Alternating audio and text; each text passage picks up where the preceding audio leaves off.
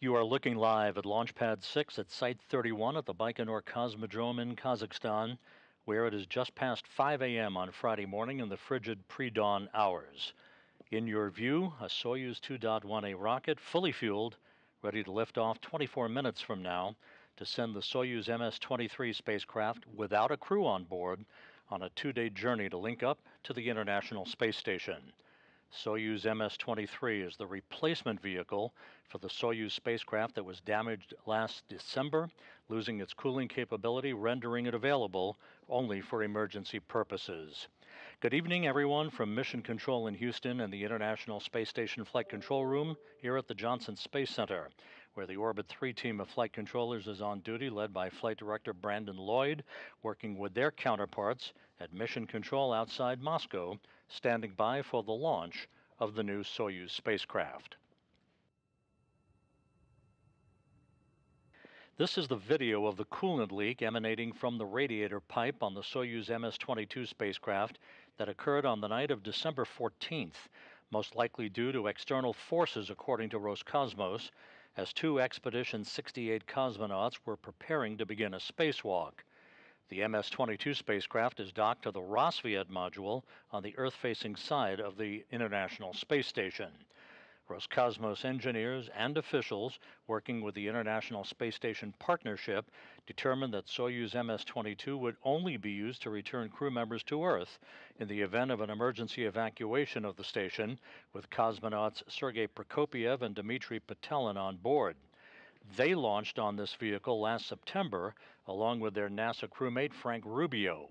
In the event of an emergency, Rubio would be required to return to Earth aboard the SpaceX Crew Dragon Endurance, also docked to the International Outpost.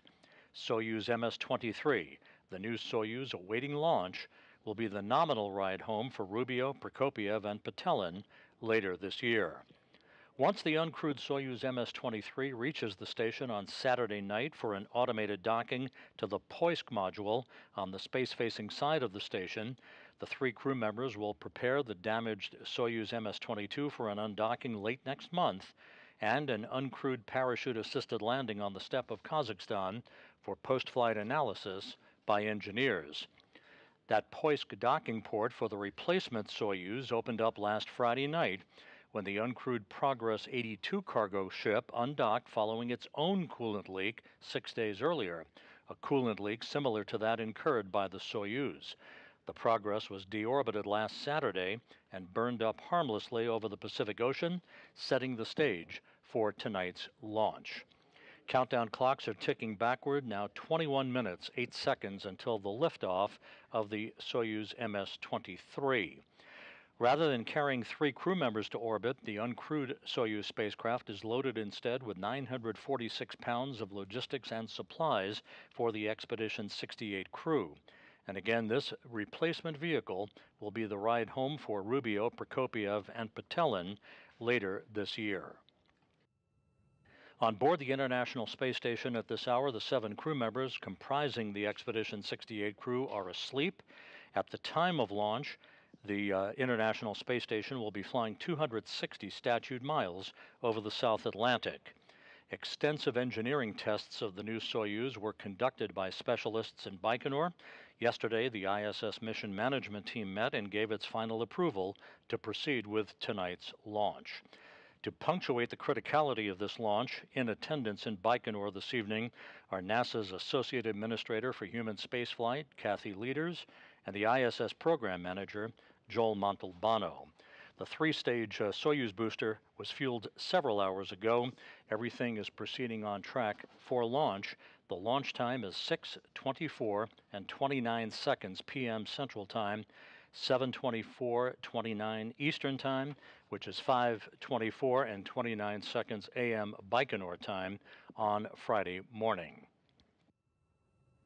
Once the Soyuz lifts off, the milestones will be as follows. The first stage separation of the 3 stages of the Soyuz booster is scheduled to occur at the 1-minute 58-second mark into the flight, followed about 36 seconds later by the jettisoning of the launch shroud, and then the second stage shutdown of its engines at the 4-minute 37-second mark into the flight. Second stage separation occurs 11 seconds later. The third stage engines will continue to propel the Soyuz uphill to its preliminary orbit, with third stage shutdown and initial orbital insertion occurring at the 8-minute 46-second mark into the flight. Following that, 3 seconds later, Soyuz separation from that third stage.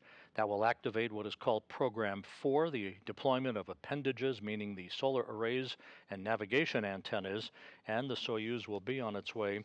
Again, this is a 34-orbit, 2-day journey to reach the International Space Station. At that point, the chase will be on. Automated docking to the Poisk module is scheduled for Saturday night at 7:01 p.m. Central Time, 8:01 p.m. Eastern Time. We're inside the 18.5-minute mark until launch. Again, you're looking at a view of the Soyuz booster, the 2.1A booster on Launch Pad 6, Site 31 at the Baikonur Cosmodrome. The gantry arms were retracted about 20 minutes ago, and the vehicle is on autonomous power at this hour.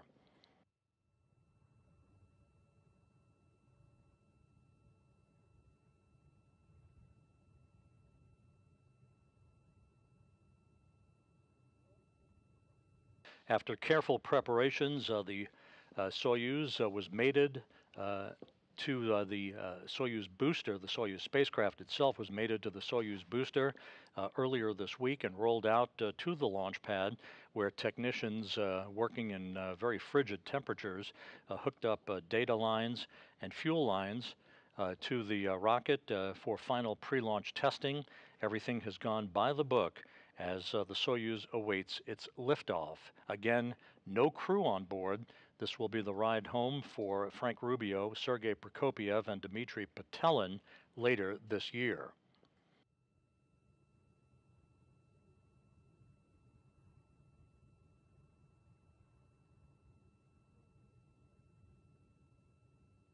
Some of the countdown milestones that will be coming up shortly. At the T-minus 7-minute mark, a launch key will be inserted in the launch bunker, a real key that transitions the launch sequence into its final automatic mode. At the T-minus 5.5-minute mark, there'll be a final check of the range down in Baikonur to make sure that the range is clear, no constraints, and that the Soyuz rocket is ready to begin its journey. Even though there's no crew on board systems will be switched to what is called onboard control, with cockpit displays being activated on board the Soyuz. And again, in place of the typical 3-member crew, we have 946 pounds of supplies and logistics for the Expedition 68 crew on board the International Space Station.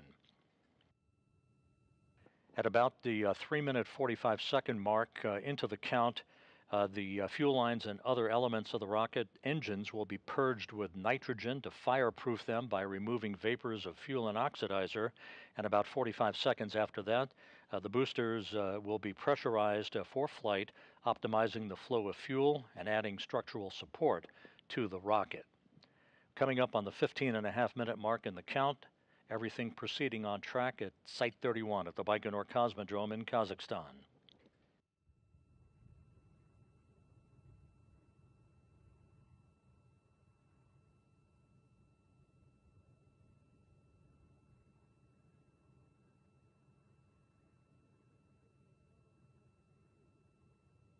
It will be a busy time on board the International Space Station with tonight's launch, of course, and the automated docking of this replacement Soyuz vehicle to the station scheduled for Saturday night. A little over 24 hours after that is the scheduled launch of the SpaceX Crew Dragon Endeavour from Launch Pad 39A at the Kennedy Space Center to carry 4 new crew members to the complex, led by Dragon Commander Steve Bowen of NASA, along with Woody Hoburg, Sultan Al Nayati of the United Arab Emirates, and Andrei Fedyaev, Russian cosmonaut from Roscosmos.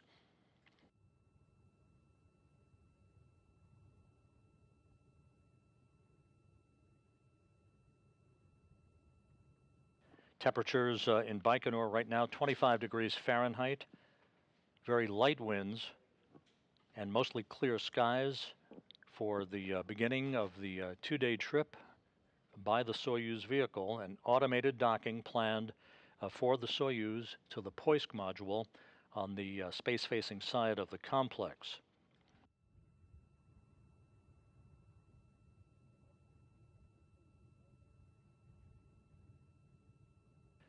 You can see just to the left side of the Soyuz booster, there are umbilical towers, two of them, that are buttressed up against the side of the vehicle at the T-minus 35-second mark in the count. The first of the two umbilicals will retract. The second umbilical will separate or retract from the side of the booster at about the T-minus 15-second mark. That will initiate the engine start for the first stage engines on the Soyuz 2.1A booster.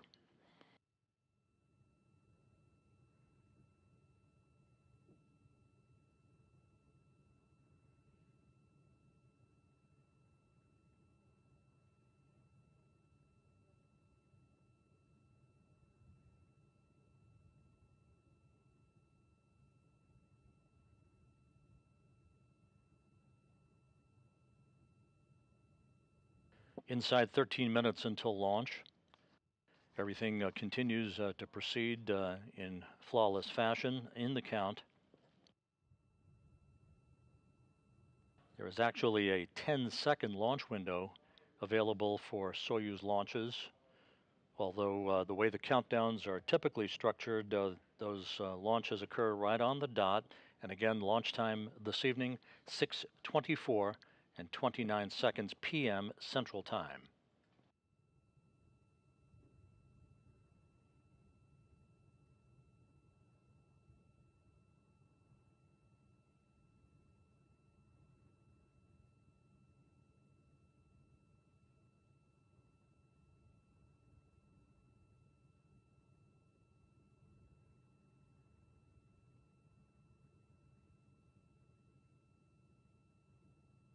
Once the replacement Soyuz docks to the International Space Station, the three crew members who will ride it home, Rubio, Prokopiev, and Petelin, will transfer their Soyuz seatliners.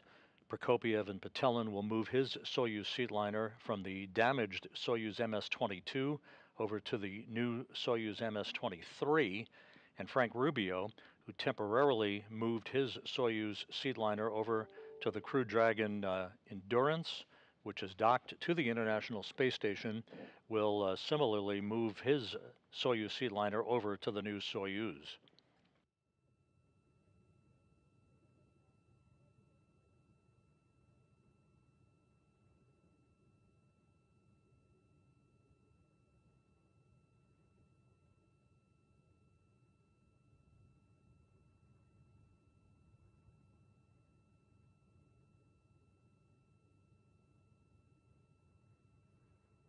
The International Space Station is currently traveling over the southern tip of South America, about to begin a southwest to northeasterly track. In an orbit inclined 51.6 degrees to either side of the equator, the Soyuz booster, of course, will launch and then arc out to the northeast over the Central Asian desert, heading for its preliminary orbit with spacecraft separation scheduled 8 minutes and 49 seconds after launch. Coming up on the T-minus 10-minute mark.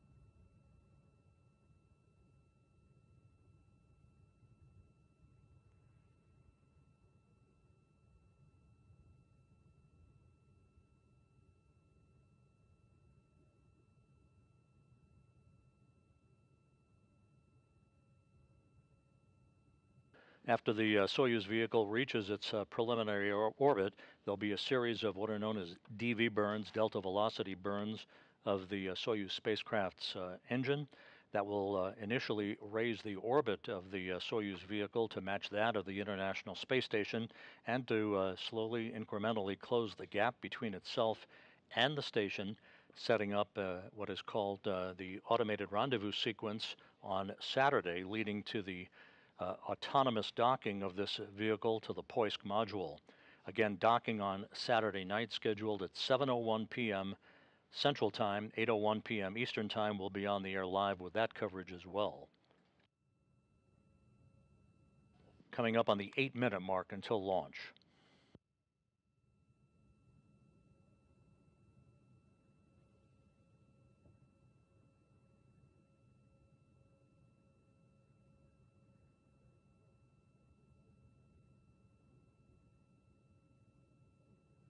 T-minus 8 minutes and counting.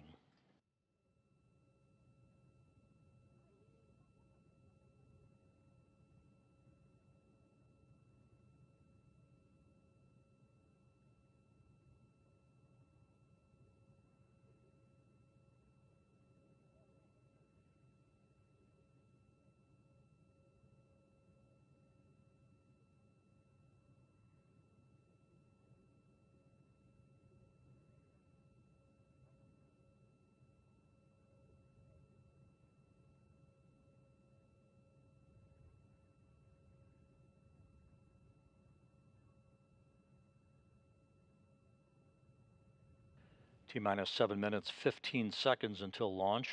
Coming up on the point where the launch key is inserted in the launch bunker, transitioning the launch sequencer into automatic mode.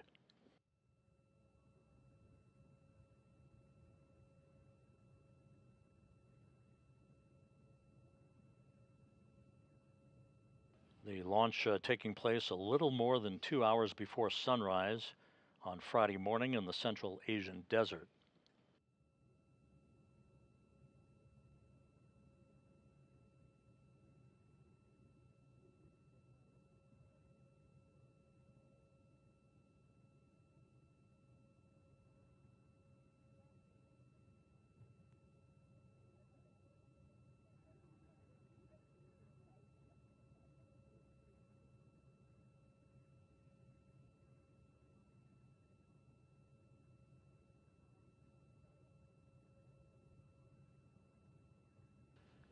And there's a view inside the descent module, the crew cabin of the Soyuz MS-23. Normally you would see 3 crew members strapped into those seats. And there's a zero-G indicator that will be the ride home for Prokopiev, Petelin, and Rubio later this year. The Soyuz, you can see right above the zero-G indicator, that is cargo, 946 pounds of cargo, replacing the presence of the crew members.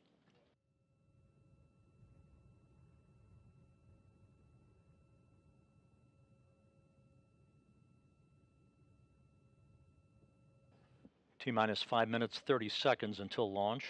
The range is clear at Baikonur.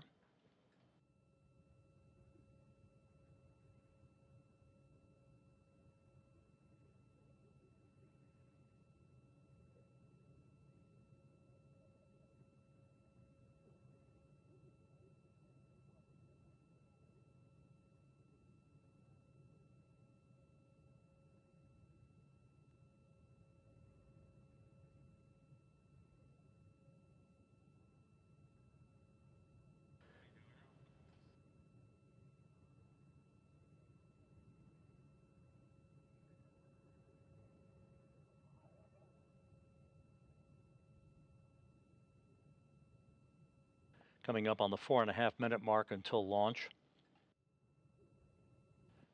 Onboard systems will be switched to what is called onboard control, and recorders are being activated.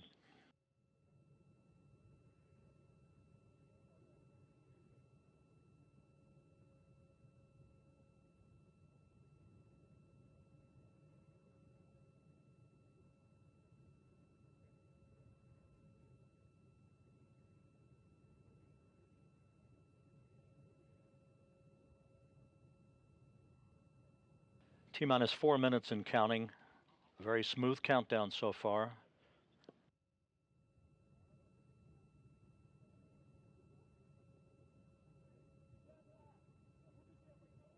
The first stage of the booster is being replenished with fuel. That ground propellant feed will be terminated about a minute and a half before launch.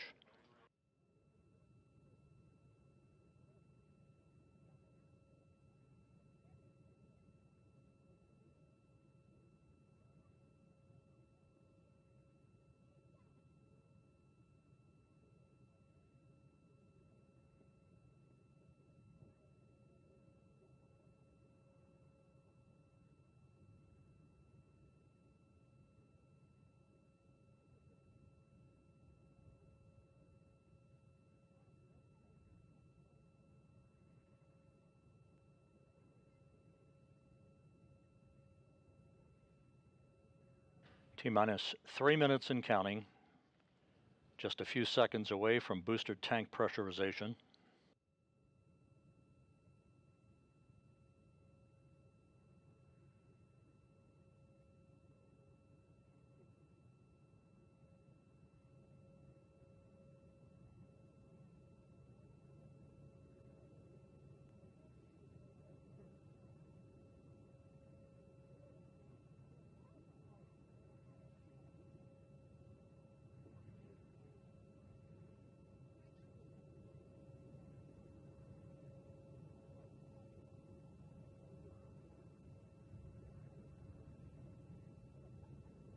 And the tanks have now been pressurized. Once again, this optimizes the flow of fuel and adds structural support to the rocket as it sits on the pad. T-minus 2 minutes and counting till the launch of the uncrewed Soyuz MS-23.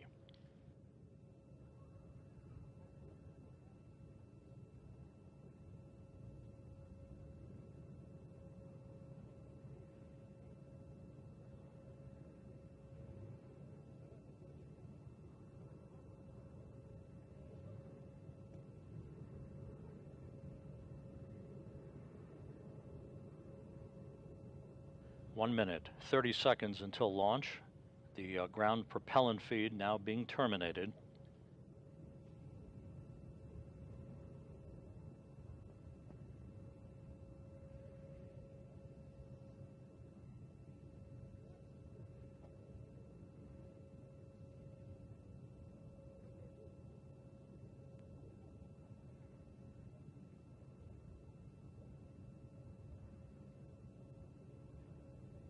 T-minus 1 minute. Auto sequence start initiated.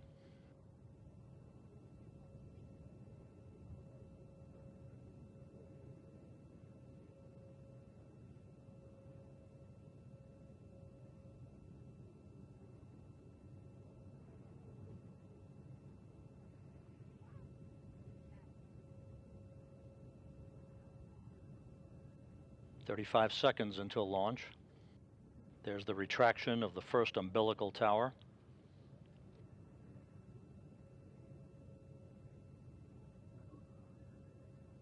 The second umbilical will retract in just a few seconds, initiating the engine sequence start.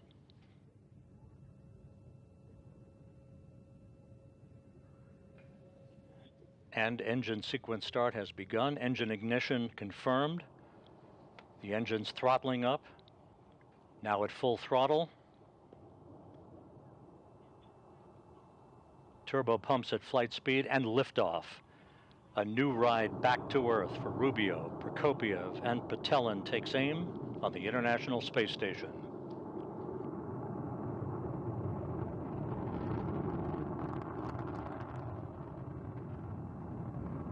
"20 seconds into the flight, roll program confirmed."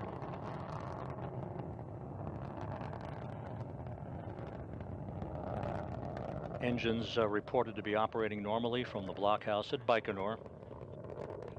38 seconds into the flight. The Soyuz arcing out to the northeast. Good structural stability on the vehicle.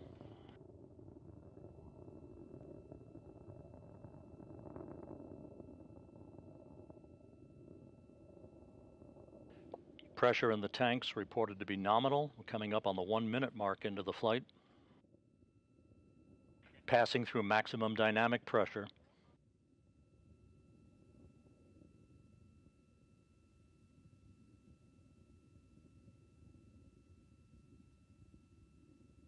Flight reported to be going by the book, 1 minute 20 seconds into the flight.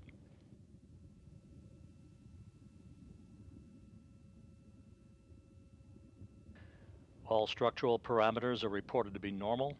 The engine's performing as planned. First stage separation is planned about 20 seconds from now.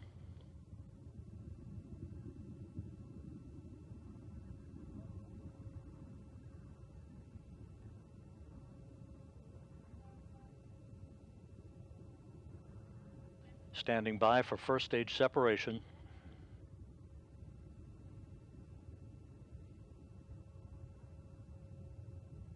And we've had escape tower jettison and first stage separation.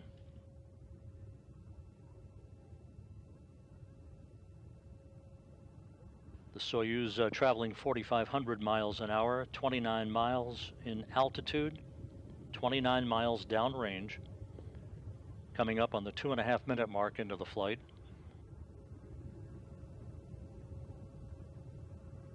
Mark, 2 minutes 30 seconds into the flight, about 6.5 minutes to go. And we've had launch shroud jettison.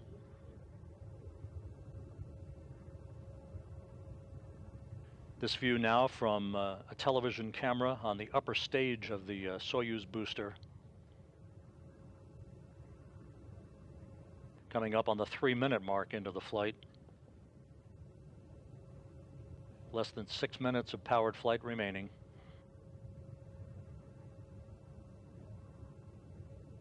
The rocket reported to be stable. Good second stage performance.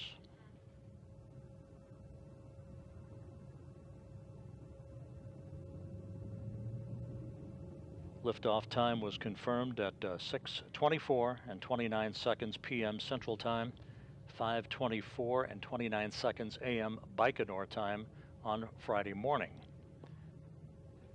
3 minutes 40 seconds into the flight.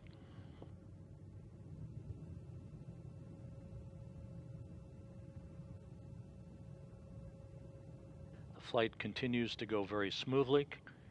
5 minutes of powered flight remaining.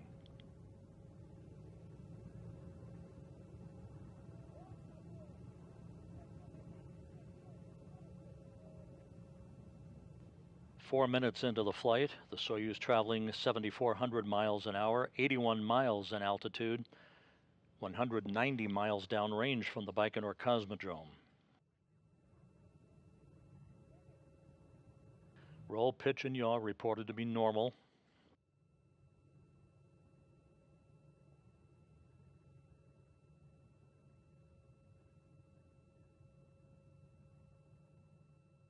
Good structural parameters, good engine performance.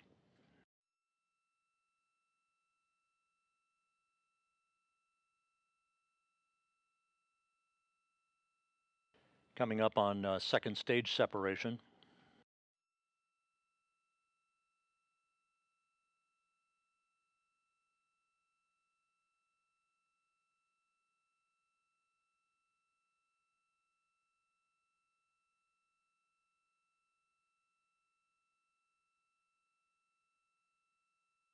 Second stage separation confirmed. Third stage engine up and running. 5 minutes 10 seconds into the flight. 3 minutes and 40 seconds of powered flight remaining.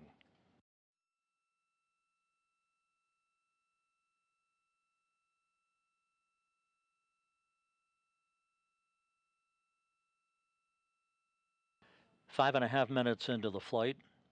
The Soyuz now traveling just over 10,000 miles an hour, 106 miles in altitude, almost 400 miles downrange from the Baikonur Cosmodrome. 3 minutes of powered flight remaining. All structural parameters continue to perform as planned, as is the third stage engine.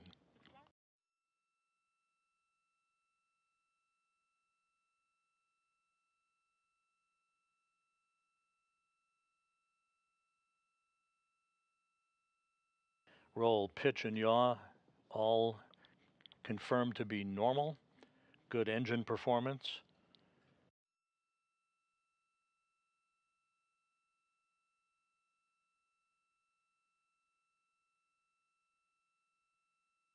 Coming up on the 6.5-minute mark into the flight. Less than 2.5 minutes of powered flight remaining.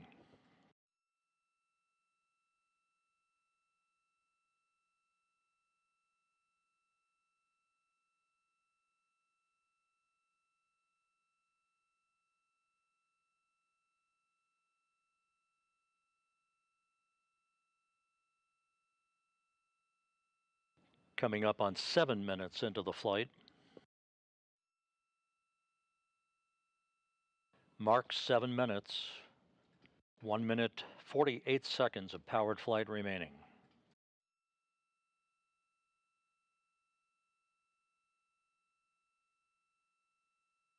Soyuz now traveling some 13,000 miles an hour, 122 miles in altitude.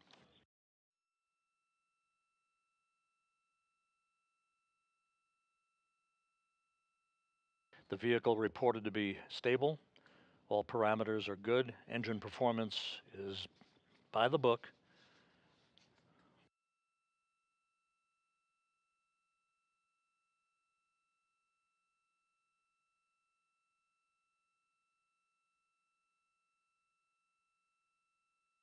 Seven minutes, 48 seconds into the flight, 1 minute of powered flight remaining.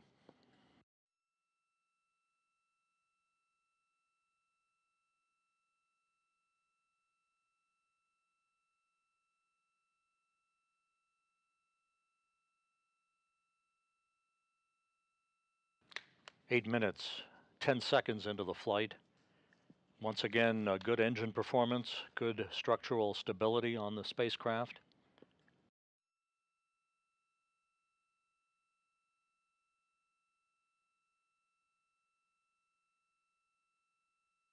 Now 8.5 minutes into the flight, less than 30 seconds until third stage separation.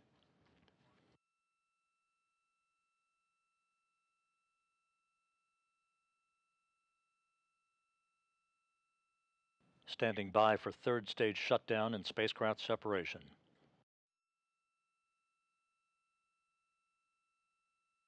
Third stage shutdown and spacecraft separation.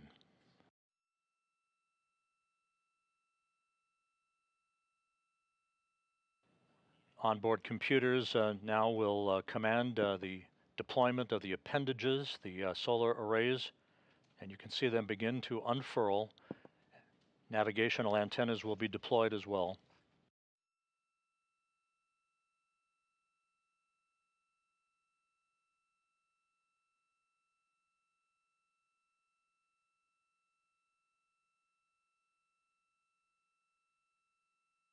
And we now have confirmation that all appendages have been deployed, the solar arrays deploying as planned, as are all the navigational antennas.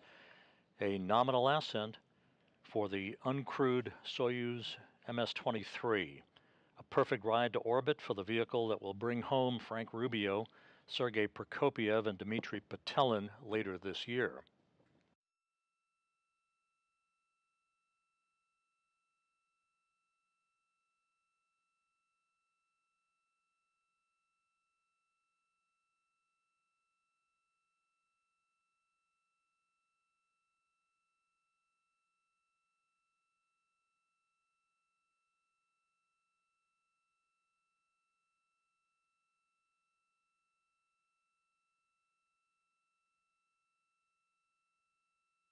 And there's our first view from the external crosshead engineering camera on the Soyuz MS-23. This camera will come into play with all the navigational antenna during the rendezvous, final approach, and docking, the automated docking that this spacecraft will conduct on Saturday night as it links up to the Poisk module on the space-facing side of the International Space Station.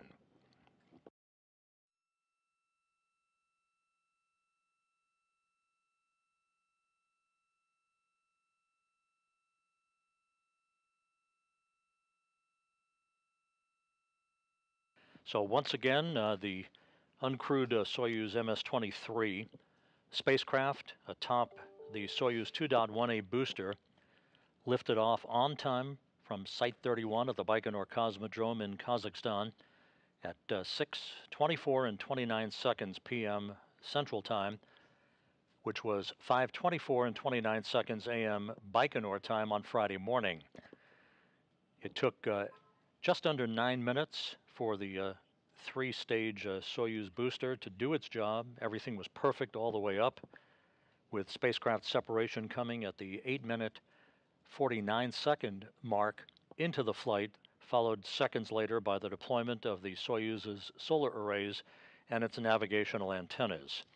At this point, the Soyuz vehicle will conduct a series of DV, or delta velocity burns, of its engine to raise its orbit to match that of the International Space Station and to close the gap between itself and the outpost, setting up an automated approach and docking to the Poisk module of the International Space Station on Saturday night. So with that, we'll wrap up our coverage with a programming note. We'll be back on the air on Saturday night for rendezvous and docking of the Soyuz MS-23, with our coverage beginning at 6:15 p.m. Central Time, 7:15 p.m. Eastern Time. Docking is scheduled at 7:01 p.m. Central, 8:01 p.m. Eastern Time.